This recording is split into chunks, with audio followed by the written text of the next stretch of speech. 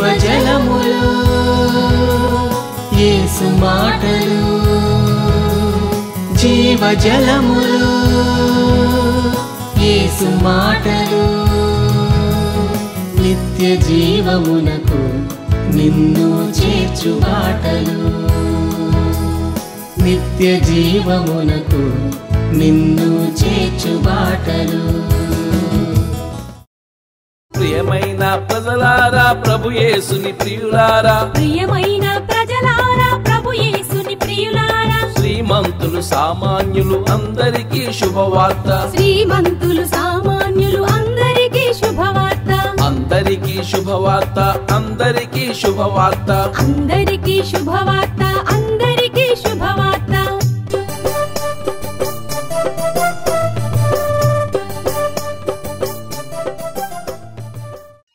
జీవజలములు radio పరిచర్య తరపున ప్రసారం చేస్తున్న అందరికీ శుభవార్త కార్యక్రమానికి మిమ్మల్ని ప్రేమతో ఆహ్వానిస్తున్నాం. మరి క్రిస్మస్ బాగా జరుపుకున్నారా? క్రిస్మస్ ఆరాధనలు, క్రిస్మస్ సంబరాలు, క్రిస్మస్ పండుగలు చాలా ఖర్చు చేసి ఉంటారు, చాలా అలసిపోయి ఉంటారు. మరి ఆధ్యాత్మికంగా కొద్దిమంది బలపడి ఉంటారు. అందరూ బలపడరు, ఎందుకంటే సంబరాల్లో పడి యేసుక్రీస్తుని మర్చిపోతాం మనం. నేను మిమ్మల్ని కోరేది ఏంటంటే సంతోషం, సంబరం, హడావుడి వాటిలో ఉండిపోకుండా ప్రభువు కార్యాలు కూడా చూడండి. బైబిల్లో ఉంది, అందరూ తమ సొంత కార్యములే చూసుకొనుచున్నారు కానీ యేసుక్రీస్తు కార్యములు చూడరు. యేసుక్రీస్తు కార్యాలు కూడా చూడాలి కదా. మనం యేసుక్రీస్తును కలిగి ఉండి ఏదైనా చేసుకోవాలి. సరే, ఇక నూతన సంవత్సరంలో మనం ప్రవేశించబోతున్నాం కొద్ది గంటల్లో. కాబట్టి ఇప్పుడే మీకు నూతన సంవత్సర శుభాకాంక్షలు కూడా తెలియజేస్తున్నాను. మరి 31వ తారీఖు రాత్రి వాచ్ నైట్ సర్వీస్లో చాలామంది దేవుని బిడ్డలు దేవుని ఆరాధిస్తూ కొత్త సంవత్సరంలో అడుగు పెడతారు. అయితే కొత్త ఏడు మొదలుపెట్టిన అనే పాట కేవలం వాచ్ నైట్ సర్వీస్లో ఒకసారి పాడతాం. మళ్ళీ 1వ తారీఖు ఉదయం నూతన సంవత్సర ఆరాధనలో కూడా ఒకసారి పాడతాం. అంతే, మళ్ళీ సంవత్సరం ఎప్పుడూ ఆ పాట పాడుకో. నా మనసులో ఎందుకో ఒక భారం కలిగింది. క్రొత్త ఏడు మొదలుపెట్టును అనే రాగంలోనే క్రొత్త రోజు మరల వచ్చిన అనే పాట రాయాలనిపించింది. అంటే ప్రతిరోజు పాడుకోవాలని. దేవుని కృపలో ఆ పాట రాసి కొన్ని సంవత్సరాలు అయింది. అది రికార్డ్ చేయడం కూడా జరిగింది. ఒక సమయం మిగిలితే ఆ పాట కూడా మీకు వినిపించడం జరుగుతుంది చివరిలో. దాన్ని కూడా మీరు నేర్చుకొని మీరు ప్రతిరోజు ఆ పాట పాడుకోవాలి. Every day. అంటే సంవత్సరం మొదటి రోజు ఎంత ఇంపార్టెంటో ప్రతిరోజులో మొదటి గంట కూడా అంత ఇంపార్టెంట్. జనవరి 1లో దేవుణ్ణి ఆరాధించాలి అని ఎంత హడావుడి చేస్తామో ప్రతిరోజు అంత హడావుడి చేయాలి మొదటి గంటలో. అంటే ప్రార్థన, వాక్యం, స్తుతులు, ఆరాధన, ప్రభు కోసం ప్రకటించడం, ఇవన్నీ ప్రతిరోజు మీరు లేచిన తర్వాత మొదటి గంటలోనే జరిగిపోతే ఎంత అద్భుతం అండి. ఓకే, సరే. మరి ఈరోజు బైబిల్ గ్రంథంలో ఒక అద్భుతమైన విషయాన్ని నేను నేర్చుకున్నాను, అది మీకు తెలియజేస్తాను. నేను బైబిల్ కాలేజ్ చదువుతుండేటప్పుడు, అప్పటికి నాకు 18 సంవత్సరాలు, మా ఆత్మీయ తండ్రి రెవరెండ్ నల్లి బాబురావు గారని ఉండేవారు. వారు ఈ గొప్ప విషయం చెప్పినప్పుడు ఆశ్చర్యపోయాం. బైబిల్లో ఇంత చక్కని విషయాలు ఉంటాయా, ఇంత అద్భుతమైన విషయాలు ఉంటాయని ఆశ్చర్యపోయాం మేమంతా. అయితే అప్పటి నుండి నాకు అవకాశం దొరికిన ప్రతి జనవరి 1 నాడు ఈ వాక్యం నేను పంచుకుంటూ వస్తున్నాను.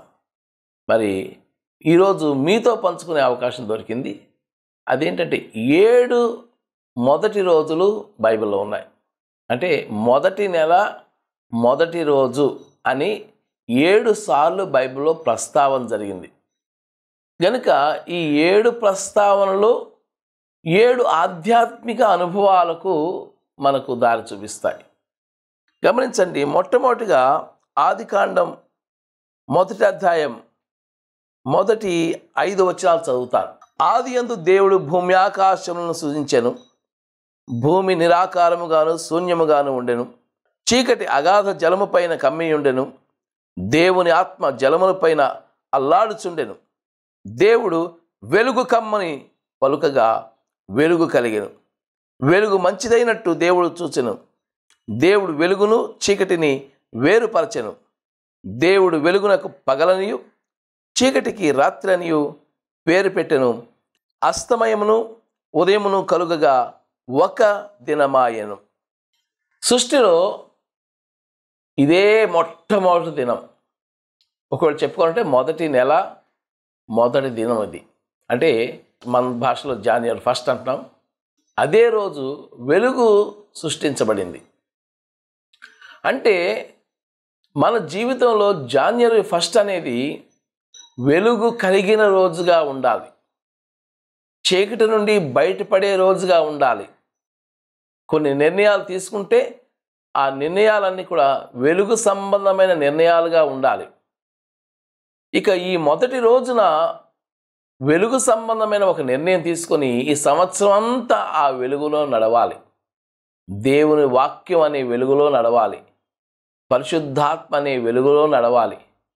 క్రైస్తవ సాక్ష్య జీవితం అనే వెలుగులో నడవాలి. మన కార్యాలు వెలుగు కార్యాలుగా ఉండాలి. చీకటి కార్యాలు విడిచిపెట్టాలి. చీకటి నిర్ణయాలు విడిచిపెట్టాలి.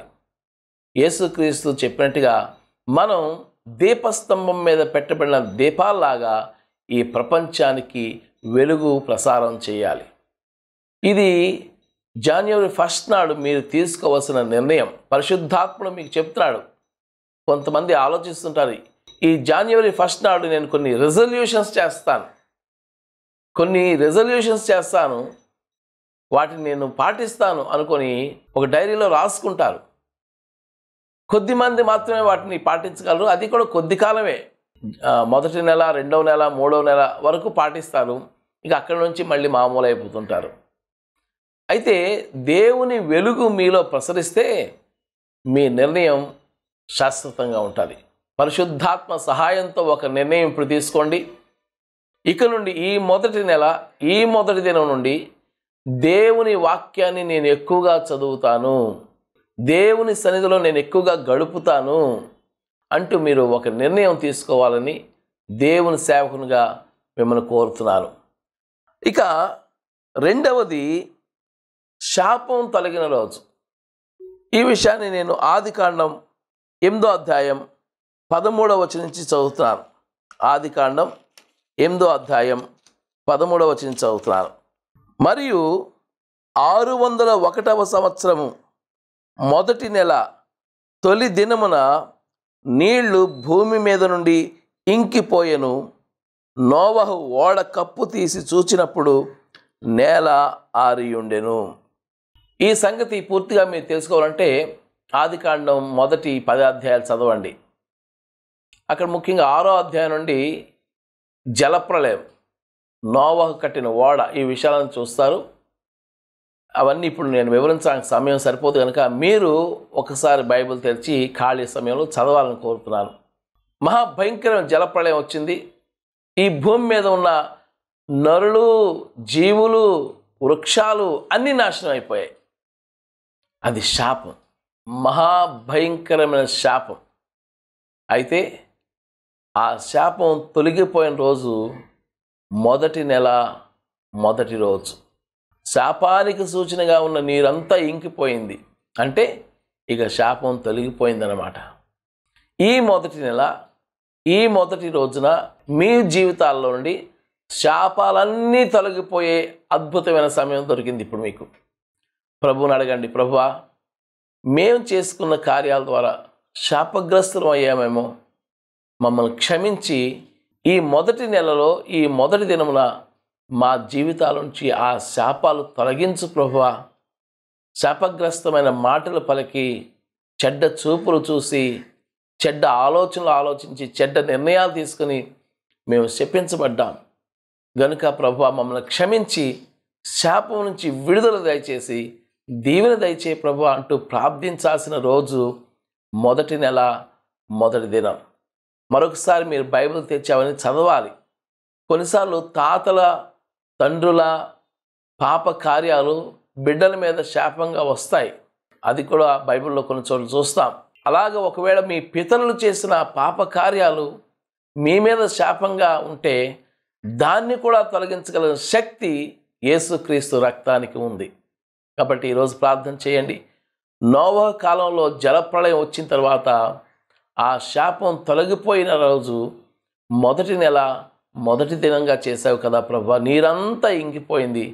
ఆ విధంగానే నా జీవితంలో శాప ప్రభావం అంతా ఇంకిపోయేటట్లుగా చేసి ఈ మొదటి నెల ఈ మొదటి దినం నన్ను దీవెనకు పాత్రగా చేయి ప్రభువా అంటూ ప్రార్థన చేయండి. ఇక మూడవది విడుదల కలిగిన రోజు. నిర్గమకాండం 12వ అధ్యాయం 2వ వచనం 16వ వచనం చదువుతాను. నిర్గమకాండం 12వ అధ్యాయం మొదటి 2 వచనాలు 16వ వచనం. మోషే అహరోనులు ఐగుప్తు దేశంలో ఉండగా యెహోవా వారితో ఇలాగ సెలవిచ్చెను, నెలలలో ఈ నెల మీకు మొదటిది, ఇది మీ సంవత్సరమునకు మొదటి నెల. 16వ వచనం చదువుతున్నాను. ఆ మొదటి దినమున మీరు పరిశుద్ధ సంఘముగాను 7వ దినమున పరిశుద్ధ సంఘముగాను కూడుకొనవలను. ఆ దినముల యందు ప్రతివాడు తినవలసింది మాత్రమే మీరు సిద్ధపరచవచ్చు. ఇక్కడ పస్కా దినం మనం చూస్తున్నాం. అది మొదటి నెల మొదటి రోజు. ఇది విడుదలకు ప్రారంభం. ఎక్కడి నుండి విడుదల? 430 సంవత్సరాల బానిసత్వం నుంచి విడుదలకు అది ప్రారంభం. మోషే అహరోను ద్వారా ఇశ్రాయేలుకు దేవుడు గొప్ప విడుదల ఇచ్చాడు. తెగుళ్ళు సంభవించాయి ఐగుప్తులో. ఐగుప్తు రాజు ఫరో కఠిన హృదయుడు అయిపోయాడు. ఒకంతటి విడిచిపెట్టలేదు. కానీ చివరికి ఐగుప్తులో ఉన్న జ్యేష్ఠ సంతానం అంతా చనిపోయినప్పుడు ఫరో హృదయంలో భయం పుట్టి ఇశ్రాయేలుకు విడుదల ఇచ్చాడు. అది ఫరో ఇచ్చిన విడుదల కాదు, దేవుడే విడుదల చేయించాడు. గనుక నీ జీవితంలో ఒక బానిసత్వంలో ఉంటే, వ్యసనాల బానిసత్వంలో ఉంటే, అప్పులు బానిసత్వంలో ఉంటే, అనారోగ్యపు బానిసత్వంలో ఉంటే, లేకపోతే భయం, అనుమానం, పిరికితనం ఇలాంటి బానిసత్వంలో ఉంటే, దుష్ట శక్తుల బానిసత్వంలో ఉంటే, ఈ మొదటి నెల ఈ మొదటి దినం బైబిల్ ప్రకారం నీకు విడుదల కలిగిన రోజు యేసు నామములో. కనుక యేసు నామములో ఈ మొదటి నెల ఈ మొదటి దినమున సకల విధమైన బానిస సంఖ్యల నుండి మీకు విడుదల కలగాలని దేవుని సేవకునిగా నేను పలుకుతున్నాను. యేసు క్రీస్తు అద్భుత నామములో మీకు విడుదల కలుగునుగాక. ప్రతి రోగము నుండి, ప్రతి దుష్ట శక్తి నుండి, ప్రతి శాపము నుండి, ప్రతి భయం నుండి, ప్రతి పిరికితనం నుండి, ప్రతి అవమాన కార్యం నుండి, ప్రతి వ్యసనం నుండి యేసు నామములో మీకు విడుదల కలుగునుగాక. మరి ఇశ్రాయేలీ ప్రజలు ఏ విధంగా అయితే ఐగుప్తును విడిచిపెట్టి ఆ మొదటి నెల ఆ మొదటి దినమున వారు విడుదల పొందారో ఆ విధంగా మీరు ఈరోజు విడుదల పొందాలి. గొప్ప స్వేచ్ఛ అనుభవించాలి. ఆధ్యాత్మిక స్వేచ్ఛ మీరు పొందాలి. పాపపు సంఖ్యలు ఇక మిమ్మల్ని బాధించవు. దుష్ట శక్తులు మిమ్మల్ని వేధించవు. మీ హృదయంలో గొప్ప స్వేచ్ఛ పరిశుద్ధాత్మను అనుగ్రహిస్తాడు. ఈ సంవత్సరం నుండి మీరు ఇక ఎప్పటికీ స్వేచ్ఛగా జీవిస్తారు. ఏ పాపపు శక్తి మిమ్మల్ని ఇబ్బంది పెట్టలేదు. మీరు జయిస్తారు. ఇక నుండి మీరు ఓడిపోరు, ప్రతిదీ జయిస్తారు. యేసు నామములో నేను చెప్తున్న మాట మీరు అంగీకరించండి, విశ్వసించండి. ఇక నుండి మీరు జయం వెంబడి జయం పొందుతారు. మీకు గొప్ప విడుదల కలుగుతుంది. దేవుడు ఈ సంవత్సరం మీకు ఈ విడుదల అనుగ్రహిస్తున్నాడు. దాన్ని మీరు స్వీకరించండి. ఇక 4వది మందిరం నిలిపిన రోజు. నిర్గమకాండంలో 40వ అధ్యాయం 1వ వచనం 17వ వచనం. నిర్గమకాండం 40వ అధ్యాయం 1వ వచనం 17వ వచనం చదువుతున్నాను, జాగ్రత్తగా గమనించండి. మరియు యెహోవా మోషేతో ఇట్లనెను, మొదటి నెలలో మొదటి దినమున నీవు ప్రత్యక్షపు గుడారపు మందిరమును నిలువబెట్టవలెను. 2వ సంవత్సరమున మొదటి నెలలో మొదటి దినమున మందిరము నిలువబెట్టబడెను. మోషేతో దేవుడు చెప్పిన మాట ఇది. దేవుని మందిరాన్ని నిలువబెట్టడానికి, ప్రతిష్ఠించడానికి దేవుడు నిర్ణయించిన దినం ఏదండి? మొదటి నెల మొదటి దినం. అంటే మన జీవితం అనే మందిరాన్ని దేవుని కోసం ప్రతిష్ఠించడానికి తగిన రోజు ఇదే. దేవా, నా జీవితాన్ని ఇప్పుడు నీ మందిరంగా చేస్తున్నాను. నా దేహాన్ని నీ ఆలయంగా చేస్తున్నాను తండ్రి. ఇదిగో తండ్రి, ప్రతిష్ఠిస్తున్నాను.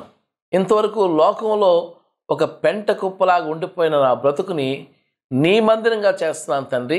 ఈ మొదటి నెల, ఈ మొదటి దినం నాలోనికి రా తండ్రి, నా హృదయంలోకి రా తండ్రి. పరిశుద్ధాత్మ దేవుడా, నాలోకి వచ్చి నాలో నివసించు. ఇది నీ ఆలయం, ఇది నీ మందిరం అంటూ ఒక సమర్పణతో ఈరోజు మీరు ప్రార్థన చేసుకోగలిగితే ఈ సంవత్సరం మొదటి నెల మొదటి దినం నుండి మీరు దేవుని మందిరాలుగా జీవిస్తారు. మనం కదిలే మందిరాలన్నమాట. నీ మందిరమై నేనుండగా నా యందుండి నడిపించవా అంటూ ఒక పాట కూడా మనం పాడుతుంటాం. పాటలు పాడుకోవడం వరకే కాదు, పాటల్లో జీవించాలి కూడా మనం. మన దేహం అరికాలు మొదలుకొని నడినెత్తి వరకు దేవుని మందిరంగా ఉంటే ఎంత అద్భుతం. అది దేవుని ఇల్లు. దేవుని ఇల్లుని ఎవరైనా పాడు చేస్తే దేవుడు వారి ఆత్మను పాడు చేస్తాడు. కనుక ఈ మందిరంలో ఎలా ఉండాలి? పరిశుద్ధంగా ఉండాలి. ఈ మందిరంలో ఎటువంటి వ్యసనాలు ఉండకూడదు. ఈ మందిరం విషయంలో మనం నిర్లక్ష్యం చేయకూడదు. మన దేహం అనే మందిరాన్ని ఆరోగ్యంగా ఉంచుకుంటూ దేవుని కోసం బ్రతికేలా మనం ప్రతి క్షణం జాగ్రత్త తీసుకోవాలి. ఇక 5వది, మందిరం నుండి నిషిద్ధ వస్తువులు బయటికి తీసివేసి పారవేసే రోజు కూడా మొదటి నెల మొదటి దినమే. 2వ దినవృత్తాంతములు 29వ అధ్యాయం 3వ వచనం 16వ వచనం చదువుతున్నాను, గమనించండి. అతడు తన ఏలుబడి యందు మొదటి సంవత్సరము మొదటి నెలను యెహోవా మందిరపు తలుపులను తెరచి వాటిని బాగు చేసి, హిజ్కియా ఏలన ఆరంభించినప్పుడు 25 ఏండ్ల వాడై 29 సంవత్సరములు యెరూషలేములో ఏలనని ఈ అధ్యాయం మొదటి వచనం ఉంది. హిజ్కియా సింహాసనం ఎక్కిన మొట్టమొదటి రోజు ఆయన చేసిన పని ఏంటంటే యెహోవా మందిరాన్ని బాగు చేశాడు. నిషిద్ధ వస్తువుల్ని ఏరి పారేశాడు. 2వ దినవృత్తాంతములు 29వ అధ్యాయం 16వ వచనం చదువుతున్నాను, గమనించండి. పవిత్రపరచుటకై యాజకులు యెహోవా మందిరపు లోపలి భాగమునకు పోయి యెహోవా మందిరములో తమకు కనబడిన నిషిద్ధ వస్తువులన్నిటినీ యెహోవా మందిరపు ఆవరణంలోనికి తీసుకుని రాగా లేవీయులు వాటిని ఎత్తి కిద్రోను వాగులో పారవేసిరి. మొదటి నెల మొదటి దినమున వారు ప్రతిష్ఠ చేయని ఆరంభించి ఆ నెల 8వ దినమున యెహోవా మంటపమునకు వచ్చిరి. ఈ ప్రకారం వారు 8 దినములు యెహోవా మందిరమును ప్రతిష్ఠించుచు మొదటి నెల 16వ దినమున సమాప్తి చేసిరి. గమనించండి, హిజ్కియా మొదటి ప్రాధాన్యత ఏంటంటే యెహోవా మందిరాన్ని బాగు చేయడం. ఎప్పుడు? మొదటి నెల మొదటి దినం ప్రారంభమైంది కనుక ఈ సంవత్సరం మొదటి నెల మొదటి దినమున మనం ఏం చేద్దాం? దేవుని మందిరాలైన మన జీవితాల్లో ఏవైనా నిషిద్ధ వస్తువులు ఉంటే వాటిని తీసివేద్దాం, పారవేద్దాం. నిషిద్ధమైన మాటలు, నిషిద్ధమైన చూపులు, నిషిద్ధమైన కోరికలు, నిషిద్ధమైన నిర్ణయాలు, నిషిద్ధమైన ప్రతిస్పందనలు, నిషిద్ధమైన అలవాట్లు, వీటన్నిటిని తీసి పారేద్దాం. మందిరపు లోపలి భాగంలోకి వెళ్ళి, అంటే హృదయంలోకి వెళ్ళి, అంతరంగంలోకి వెళ్ళి పరిశీలన చేసుకుని ఎక్కడెక్కడ నిషిద్ధమైన వస్తువులు ఉన్నాయో వాటన్నిటిని తీసి పారవేసే రోజు ఈ మొదటి నెల, ఈ మొదటి దినమై. పరిశుద్ధాత్మ సహాయంతో చేద్దాం, పట్టుదలతో చేద్దాం, ప్రభు కోసం చేద్దాం ఈ పనిని. ఇక 6వ సంగతి చూద్దాం. ఇది మొదటి నెల మొదటి దినం బబులోనును విడిచిన రోజు. ఎజ్రా గ్రంథంలో ఈ విషయాన్ని మనం చూస్తున్నాం. 7వ అధ్యాయం 9వ వచనం చదువుతున్నాను. ఎజ్రా గ్రంథం 7వ అధ్యాయం 9వ వచనం చదువుతున్నాను. మొదటి నెల మొదటి దినమందు అతడు బబులోను దేశము నుండి బయలుదేరి తన దేవుని కరుణాహస్తము తనకు తోడుగానున్నందున 5వ నెల మొదటి దినమున యెరూషలేమునకు చేరెను. ఎజ్రా బబులోనులో ఉన్నాడు.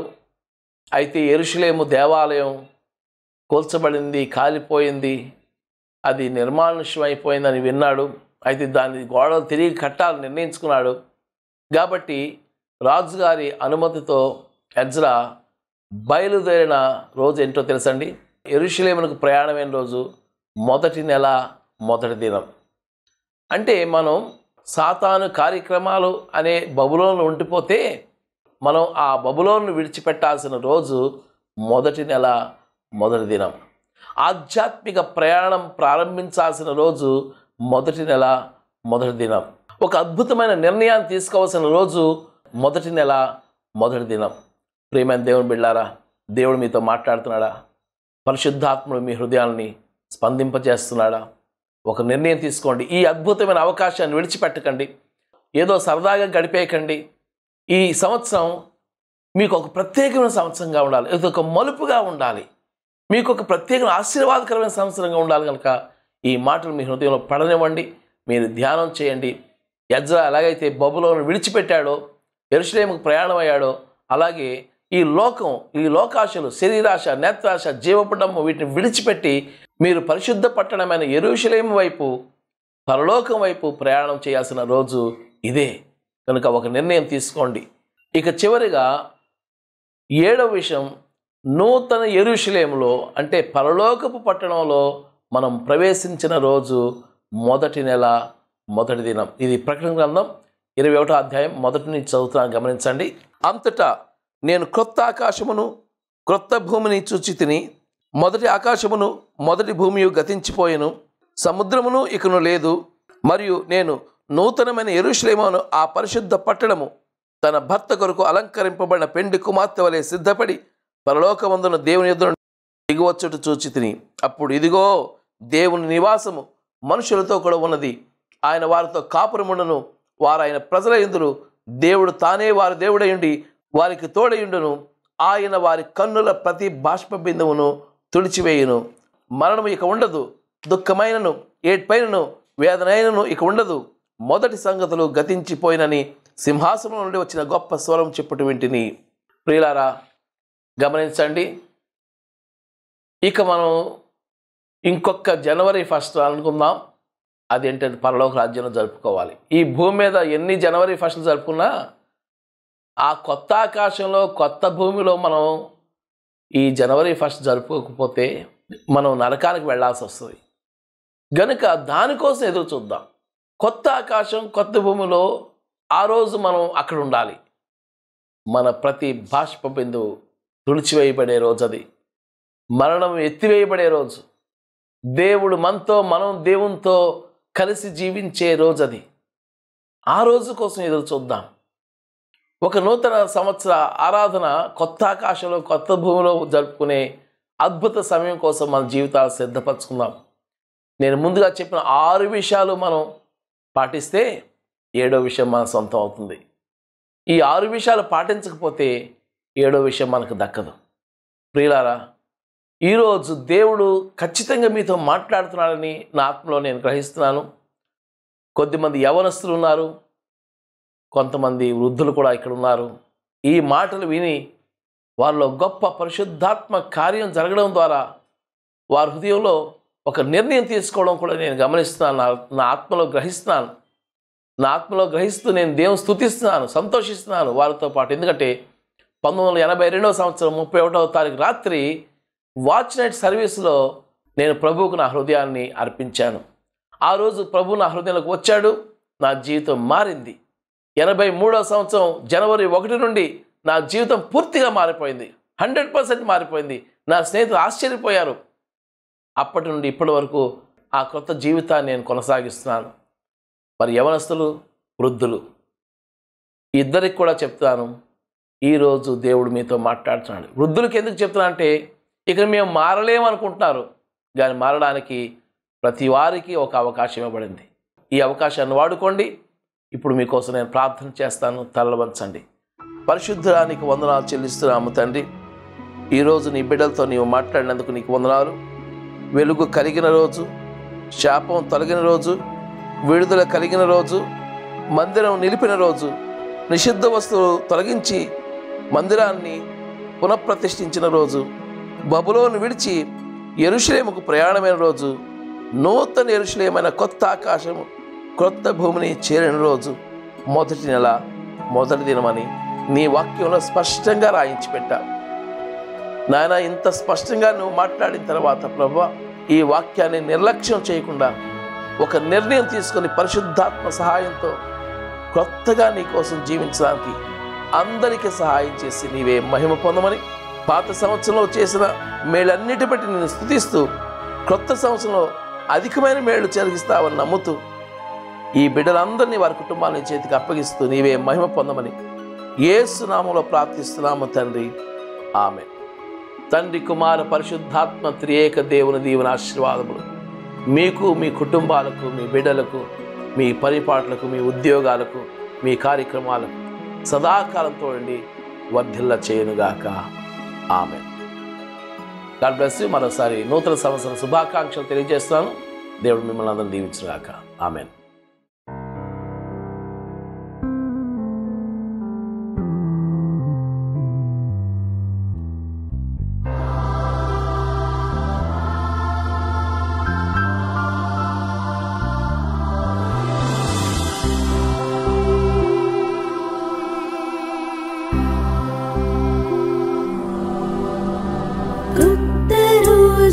మరల వచ్చేరు మన బ్రతుకునందు క్రొత్త రోజు మరల వచ్చేరు. క్రొత్త మనసు తోడ మరము చిత్తమంతా సరిగా నిల్పి ఉత్తమా ప్రభు యేసును గొంతెత్తి వేడి పాడి పొగడగా క్రొత్త రోజు మరల వచ్చేరు మన బ్రతుకునందు క్రొత్త రోజు మరల వచ్చేరు.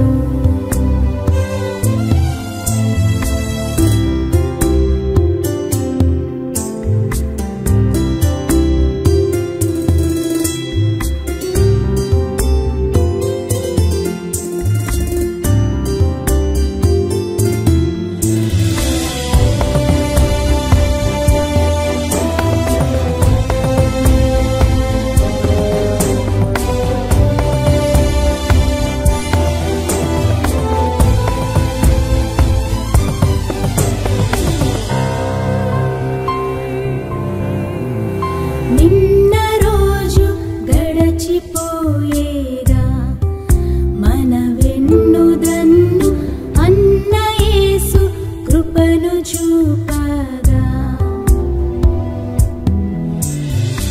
ఎన్నలేని మేలులెన్నో కన్న తండ్రి మనకు చేయా అన్ని మేళ్లను తలచి మనము సన్నుతించి స్తోత్రించగా క్రొత్త రోజు మరల వచ్చేను మన బ్రతుకునందు క్రొత్త రోజు మరల వచ్చేను. ప్రియమైన ప్రజలారా, ప్రభు యేసుని ప్రియులారా, ప్రియమైన ప్రజలారా, ప్రభు యేసుని ప్రియులారా, శ్రీమంతులు సామాన్యులు అందరికీ శుభవార్త. శ్రీమంతులు సామాన్యులు అందరికీ శుభవార్త. అందరికీ శుభవార్త, అందరికీ శుభవార్త. అందరికీ శుభవార్త, అందరికీ